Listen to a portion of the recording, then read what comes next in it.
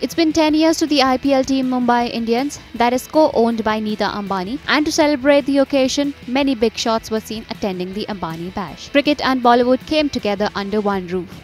Check out who all attended the event. Actor John Abraham, Sri Lankan cricketer Sanath Jayasuriya, the gorgeous Deepika Padukone, Kiara Advani, lead actress of film Machine, Sunil Gavaskar, the legendary cricketer Sachin Tendulkar, among others, marked their appearance. However, Mumbai Indians last played on the 6th April with Pune Super Giants and were overpowered by the Super Giants. They are now gearing for their next match against Sunrisers Hyderabad on the 12th April. IANS report.